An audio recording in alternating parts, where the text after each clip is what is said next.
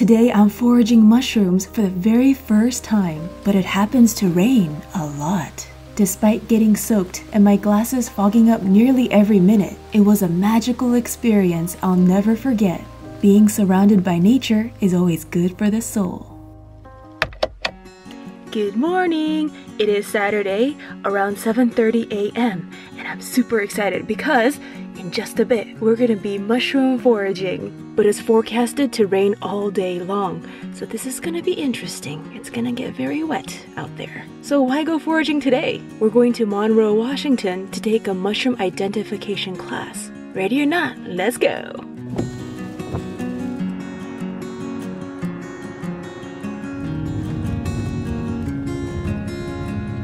I've been wanting and waiting to forage mushrooms for a while, but I didn't know anyone experienced or interested enough to go with. So I'm hoping this class will give me a boost of confidence through hands-on learning. It's becoming more of like an invasive mushroom species here, pushing other things out. What kind of gill structure do they have? Are they not typical oysters? You gotta poke it. Poke the mushroom. Ooh! Experience. Yeah. Is it a little old? It's not.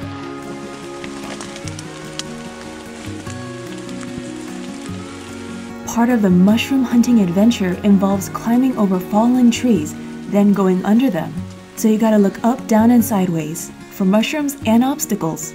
Mushrooms on logs, mushrooms on twigs, mushrooms popping out from the ground. Did you know there are over 10,000 species of mushrooms in the world? Other sources say over 50,000 species. Wow, wow, wee wow. I need a windshield wiper for my glasses and for my camera. So we're all going to be gathered for about 20 minutes. Take my mask off because it's fogging up my glasses so much. It is possible to get lost because especially with the rain, it's not as easy to hear snapping of twigs and tiny people. So I'm not gonna get too adventurous. I'm gonna stay near everyone.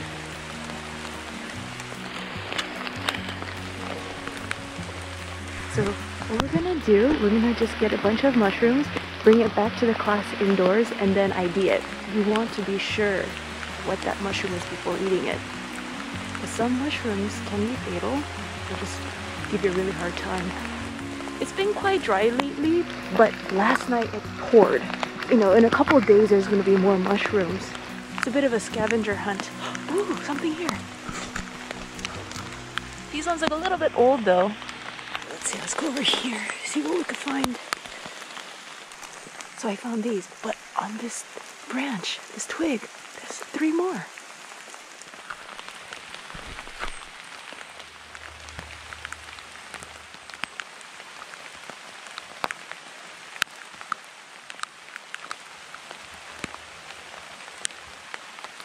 We were told not just look down, but look up as well.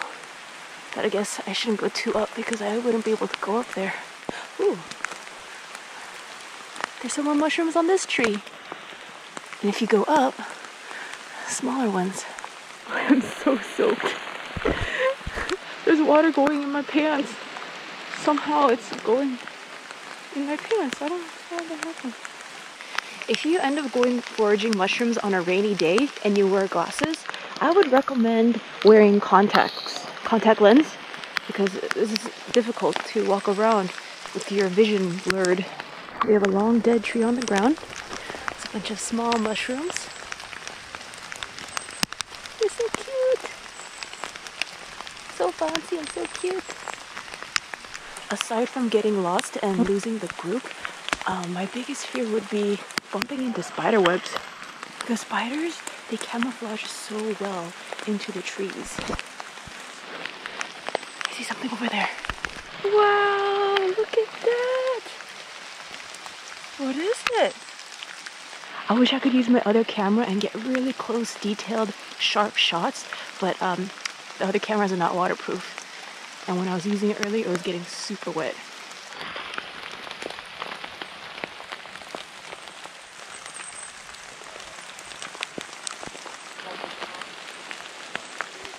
There's a lot of teeny ones over here. Very teeny. They're just like specks. Oh, see a bunch over here.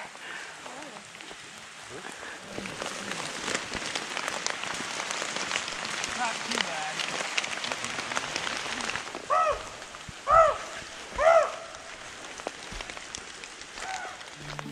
I found a ton of baby mushrooms, and someone found a chanterelle. It was challenging to spot mushrooms with my glasses constantly getting wet and foggy. Thankfully, our instructor pointed out a chanterelle and I happily hopped on over to it. Here's a family of inky caps.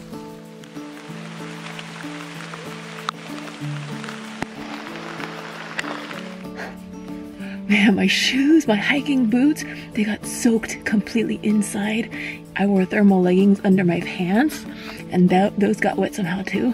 The water from the leggings dripped into my hiking boots. That's how they got wet.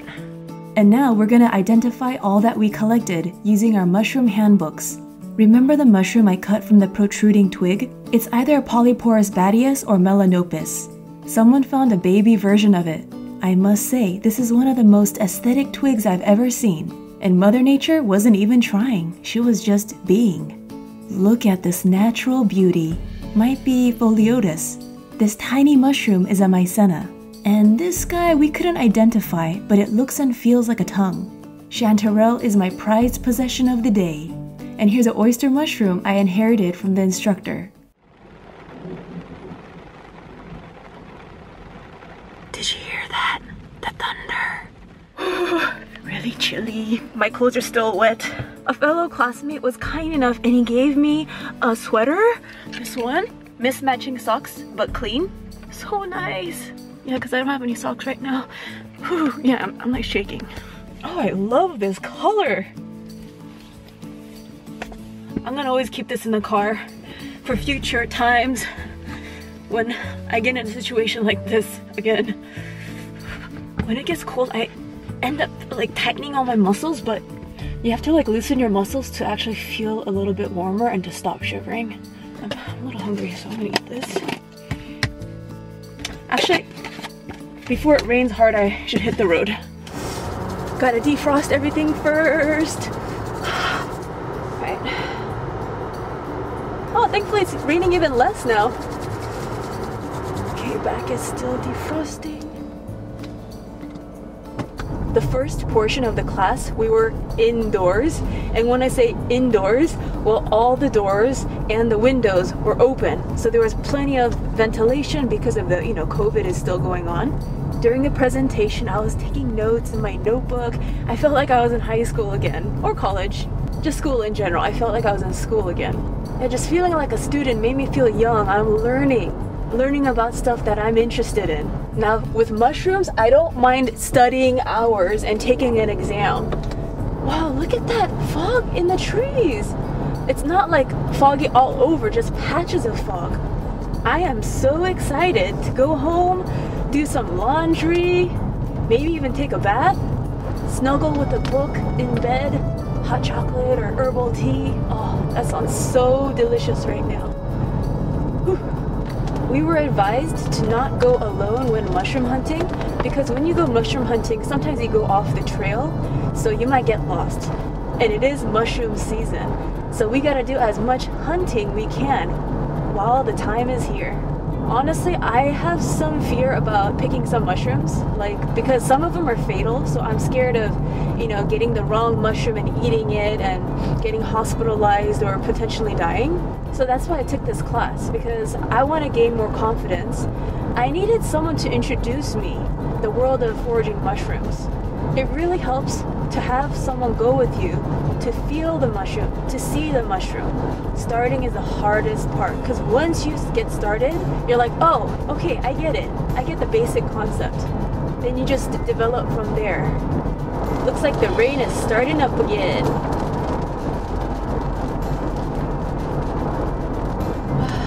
So many trees. What a moody weather. Earlier it was thundering, and now it's sunny again.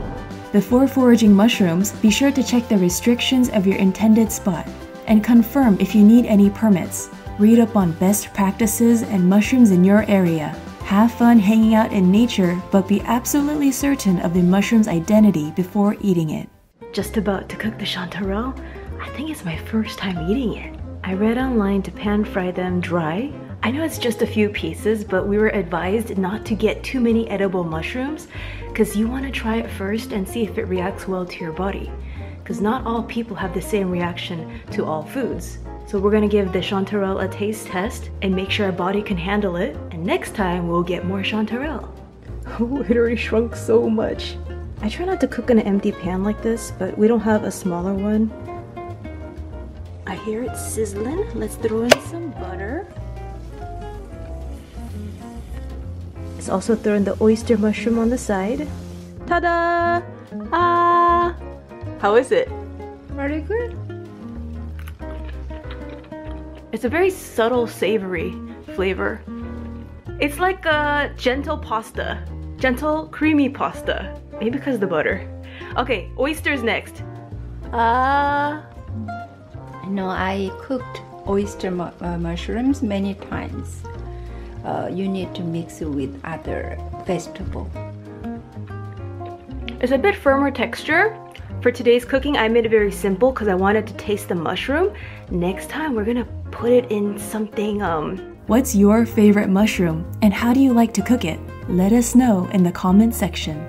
Remember to subscribe and hit that notification bell. For food and travel in Korea, check out my other channel, Sweet and Tasty TV. Toodles, my noodles. Last night it was pouring rain. Oh, it sounded so beautiful. Now when I sleep, I always wear earplugs. But in the first hour or so, I had it out because I just wanted to listen. The pitter patter on the roof. And I was worried this class would get canceled because of the rain. But I emailed them yesterday. I was like, is this gonna happen regardless of rain? And they're like, yes. So I was like, oh, thank you. Oh, I see some cows over there. Woohoo! Must be so nice and quiet living out here. So beautiful. I'm really feeling autumn here with all these orange leaves. Ugh, pothole. More potholes.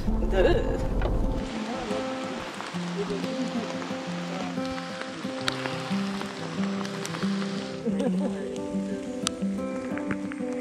Same genus. Oh yeah, polyporous. But different Different species. Oh, it's like the hard ones. Shelf ones? Shelf? Yeah, I think it's shelf.